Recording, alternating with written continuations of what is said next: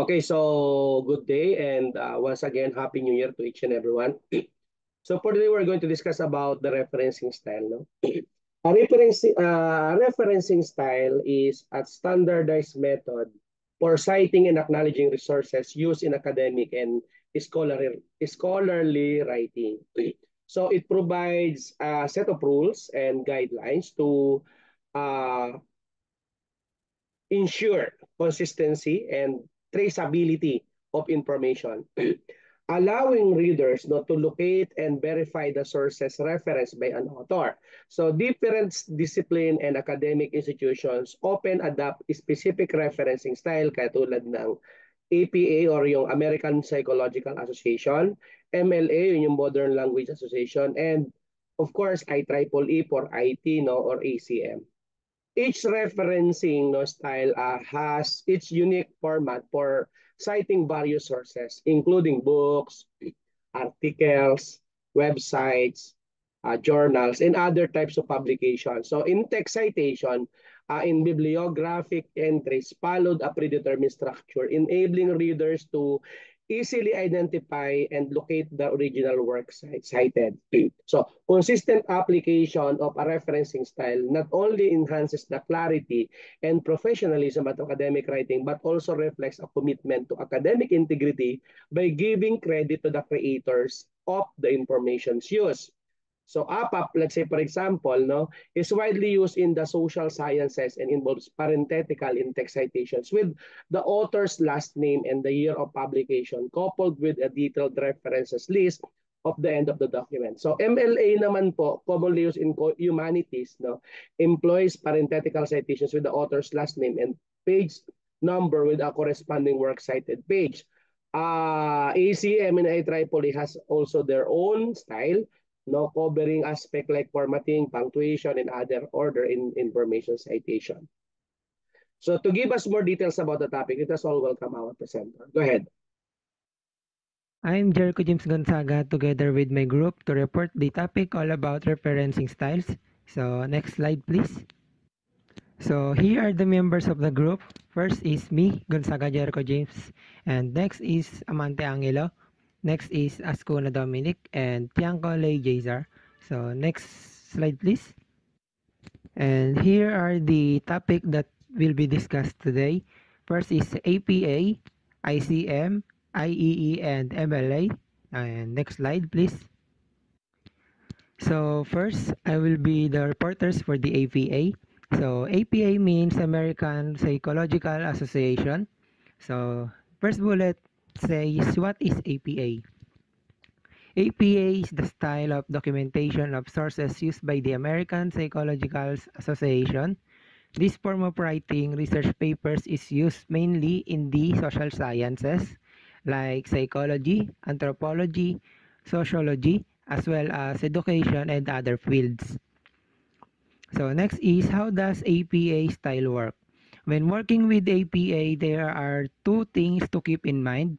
First is in-text citation and reference page. So first is in-text citations. We'll use the author's name and the date within your research paper. The citation will refer back to the reference page at the end, which lists all the sources that you may have used in your research paper. And next is, when should I have to cite a source in APA? In APA style, you are required to cite sources whenever you directly quote someone, paraphrase their ideas, or use information that is not considered common knowledge. Additionally, you should provide citation when referencing specific data, statistics, or findings from external sources. In-text citations, readers, in-text citations are necessary to give credit to the original authors and to allow readers to locate the sources you use. It's important to cite both print and electronic sources, including website, articles, books, and any other materials that contributed to the development of your work. Consistent and accurate citation practices not only uphold academic integrity, but also provide a trail for readers to verify and explore the information you present in your writing. So next slide, please. So next is here we have the APA citation examples. So index citations, the basic elements needed for an index citation are the author's surname and publication year. Sometimes page numbers are also included, especially when quotes are mentioned in the text. Index citation are mentioned in the text in two ways, as a narrative citation or parenthetical citation. So next slide, please. So here we have the narrative citations. Narrative citations are incorporated into the text and act as a part of the sentence. Usually, narrative citations use the author's name in the text, and the publication year is enclosed in parentheses after the name. An example of narrative citations for one author and with the page is given below. So here we have the one author, Barbarin, open parenthesis 2013 close parenthesis, examined social social socio-emotional learning in African boys. So here we can see in one author we have the author's name and the years of publication in the open close parenthesis. So next is the two authors. In this example, we can see the two authors that were connected by their author's name with just the end word and the publication year and also in the open close parentheses. And next here we can see the three authors. We have here three authors that here it is used with the et al. But example of this is the example of my name, Gonzaga et al. Like that, and the publication year in open close parentheses. And if you are in the group of authors, you will just put here the name and the collaboration or the group name like that and the publication year. And if we are if we are citing an author with the page, for example here Barbarin open parenthesis 2004 page 53 to 56 and close parenthesis. Here we can see the author's name in and the publication year in and page numbers in the open close parentheses. So next slide, please. So the next one that we have here is the parenthetical citations. It adds the author's name and the publication year at the end of the sentence in parentheses. So this is just the opposite of narrative. So an example of a parenthetical citation is given below. As we can see here, the one author. The citation here is in the end of the sentence. But the way to citate is the author's name and the years of publication is in the inside of open and close parentheses. Unlike the narrative, the author's name is in the outside of open close parentheses. So the next one is we have here the two authors. It will just be connected by the end symbol and the three authors, and we will just use here the et al again. Example is Bandijik et al. Uh, and comma 2018, and the for the group authors, as I said in the narrative, we have here the name collaboration and comma and 2018, and for the citation with pages, we have here the Ahmed, comma 2004, comma page 53 to 56. So we will just need to use the comma to put the page. So if we don't know who is the author, we will just need to put the nothing here, comma, and the publication year inside the parentheses. So that's all for my part. So thank you. Good day everyone, my name is Angelo Mante and I will discuss about ACM. ACM reference style is a set of guidelines for formatting citation and reference in academic papers published by the Associate for Computing Machinery. It is widely used to computer science, information technology, and other related fields. Next is ACM citation example. ACM in-text citation are placed in parentheses and include the author's last name and publication year. For example, if you are citing a paper by Smith and Jones published in 2023, you would write Smith and Jones, 2023. ACM reference format. General instruction. A complete reference should contain the names of the authors and/or editors, year of publication, the title of the article, the name of the book or the conference presiding where appropriate, and the bibliographic information about the article such as the name of the publisher, the city, publication, and the page number.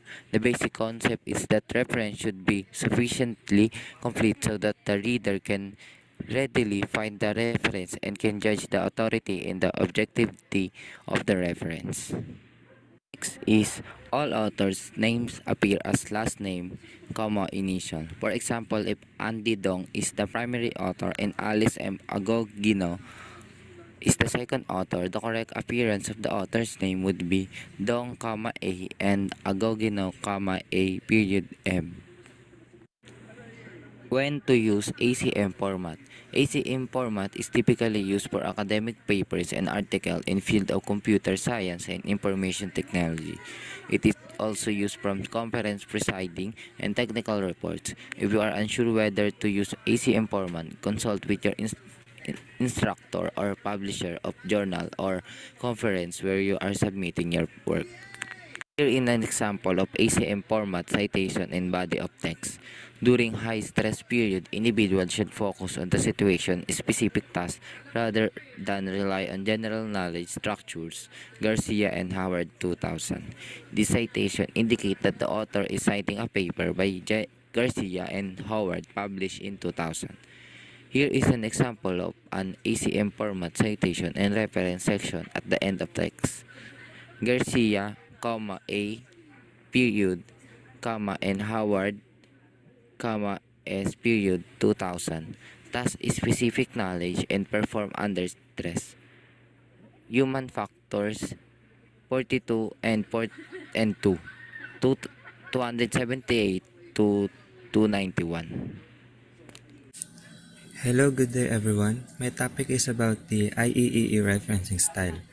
But before we proceed with the discussion, I'll just give you all an heads up on how I will discuss the IEEE referencing style. I'll discuss the referencing style by answering the WS questions, which is as follows. What, when, why, and who. Now let's proceed on what is IEEE. This stands for the Institute of Electrical and Electronics Engineers. And when citing sources in IEEE styles, you typically include the author's names, title of the paper or article, title of the journal or book, publication year, volume, issue, page numbers, and the digital object identifier or DOI, if this is available. The specific format may vary slightly depending on the type of sources, which is as follows: journal article, conference paper, or book. Next will be when was IEEE created. The IEEE, or Institute of Electrical and Electronic Engineers, was founded on January 1, 1963. However, its roots can be traced back to the American Institute of Electrical Engineers, or AIEE, which was founded in 1884, and the Institute of Radio Engineers, or IRE, which was established in 1912. The merger of AIEE and IRE in 1963 resulted in the formation of IEEE. Since then, This has grown into one of the world's largest professional associations dedicated to advancing technology and innovation. Next, after the creation of IEEE, we will proceed to the question why IEEE was created. The primary reason behind the creation of IEEE were to enhance collaboration and communications among professionals in the electrical, engineering, and electronics fields. By merging AIEE and IRE, the IEEE aimed to create a more comprehensive and unified organization that could address the broader spectrum of electrical and electronic engineering disciplines. Next is the last for WH question. Who is the creator of IEEE? The Institute of Electrical and Electronic Engineers was not created by a single individual but was formed through the merger of two existing organizations, the American Institute of Electrical Engineers or the AIEE and the Institute of Radio Engineers or the IRE. Next is the structure of an IEEE paper. We must always include the title and the list of authors, abstract, glossary of symbols, then number 1 is introduction, then the body of the text which covers the number 2 to 4, which we don't have to tackle furthermore. Number 5 is the conclusions, then the acknowledgements. Appendices, references, and the photograph and biography, which usually the number of pages, figures, and tables. Next. Lastly is the IEEE citation format, which focuses on the structure of the content of research paper. Firstly, you need to indicate the number, which is bracketed numbers, have to be placed before the start of each entry. Then the name of the author, which should be listed as first, initial, and last name of the author. After that is the page title. This is the articles that have to be put in quotation marks. After the page title is the website title. It is typically a journal or book title that need to be in italics. Then the website address. Then last is the access date, which format as month, day, and year. Citation example of IEEE is here below. First is the bracketed number 8, then D. Wilson, then the quotation mark for aeronautics management and psych templates. Then the website title, which is Nevada Center Engineering Institute, then the site. Then the last is the access date, which is the February 14, 2018. That's all for IEEE referencing styles. Next, reporter. Good day everyone, I'm Dominic Ascuna and I will be discussing about the MLA referencing. Modern Language Association or MLA format is a style of crediting sources you use to write a paper. This style is typically used for research papers for English composition and other communication classes. It consists of two parts: a brief in-text citation in the body of your essay, and a detailed list of works cited at the end of the work. In-text citations. Use the first element of the works cited entry, which is usually the author's surname, and page number or numbers in parentheses. For example, Smith 173. If the author's name appears in the body of your essay itself, Use the relevant page numbers or number in the parentheses. Example, Smith claims that etc. And then the page number 173. There is no punctuation between the author's name and the page numbers. The following is an example of an in-text citation. As you can see, it is a short paragraph that tackles about a certain topic, and at the bottom of it are the references which the summarization of this paragraph comes from. Works cited. Works cited is a list of sources from which you have borrowed information or ideas. You need to acknowledge or cite all your sources. Arrange the works in alphabetical order by the first element, usually the author's surname.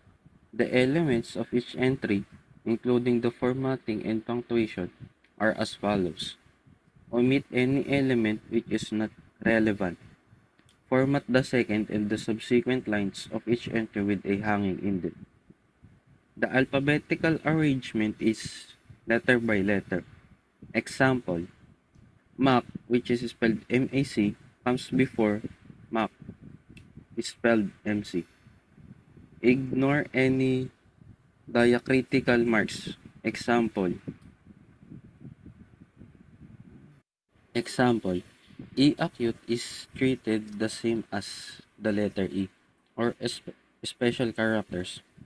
Example, for at Smith, use Smith. When deciding how to cite your source, start by consulting the list of core elements. These are the general pieces of information that MLA suggests including in each works cited entry. In your citation, the elements should be listed in the following order. First, the author. Second, title of source. Third, title of container. Fourth, other contributors. Fifth, version. Sixth, number. Seventh, publisher. Eighth, publication date. And lastly, the location. The following are some examples of the works cited. Citation. You can see on the first example, it started with the author's name followed by the title of the source. Next is the title of the container and the date where it was published. And in the last part of the first example is when it was accessed. And that's all for our report, and that will be for the end of our report. Hope everyone learned something from our report, and thank you for listening. Okay. Uh, again, a referencing style is a standardized method for citing and acknowledging sources used in academic and scholarly writing. No? It provides a set of rules and guidelines to ensure consistency and traceability of information, allowing readers to locate and verify the sources referenced by an author. So different disciplines and academic institutions often adopt a specific referencing style. As our presenter mentioned, now we have APA, of course MLA, IEEE, and ACM. So in addition to the discussion, no, the most commonly used reference style like APA, MLA, Chicago, no, IEEE, and ACM. IEEE is widely used in technical fields, no, especially electrical engineering, computer science, and information technology. So it employs a numerical citation style where sources are assigned a number in the order they appear in the text. In the reference list, no, these numbers are used to provide full bibliographic information for each source. No, IEEE style is known for its simplicity and efficiency, no, allowing for clear and concise citation of technical documents, conference papers, and journal. ACM, on the other hand, no, is a referencing style developed by the Association of Computing Machinery. It is especially or specifically designed for computer science and information technology publications. ACM kasi is utilized a parenthetical citation system similar to APA, where the authors, no, a last name and the publication year are included in the in-text citation.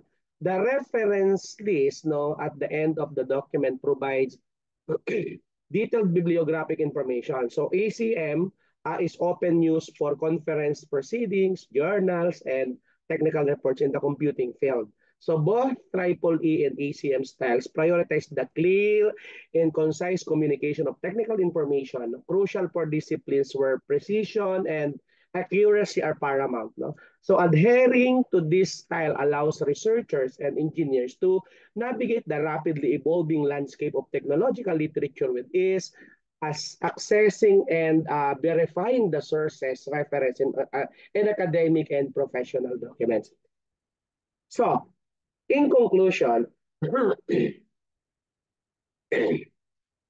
referencing styles serve as a crucial tools in scholarly writing, facilitating proper citation and acknowledgement of sources. Their consistent applications ensure the transparency and reliability of academic work, no, fostering a community of scholars who respect intellectual property and contribute, no, to the ongoing scholarly conversation. No? Authors and researchers are advised to familiarize themselves with specific requirements, no, of the chosen referencing style and apply them diligently, no, to upload or to uphold the highest standards of academic integrity. Both uh, IEEE and ACM styles cater specifically to the needs of the engineering and computer science communities. So familiarizing oneself with this style is essential for researchers and the practitioners in this field to effectively communicate and contribute, no, to the ongoing discourse in this respective domains. No? So if you are an IT or engineering, better for us to apply ACM and IEEE. So I think that's it.